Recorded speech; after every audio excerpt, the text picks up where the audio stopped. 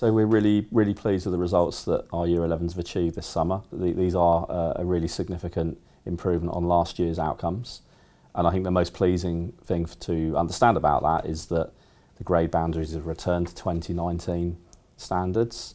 So the fact that our pupils have increased the number of top grades that they're achieving, grade 7+, and just generally their achievement is all the more admirable. I think the benefit of this, the reason the children do achieve well in the school, and I think the previous year's outcomes show that they are successful, it is largely down to the size of the school, and obviously what teachers are able to do here that they're perhaps not able to do in a UK setting is really get to understand pupils, know pupils well.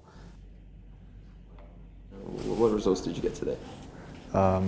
Pretty much passed in most of them besides one, art, but I didn't really care about it, so I'm pretty happy with what I've got.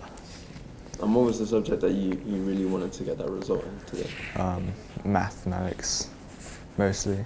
I'm going to be studying further maths and history and some chemistry.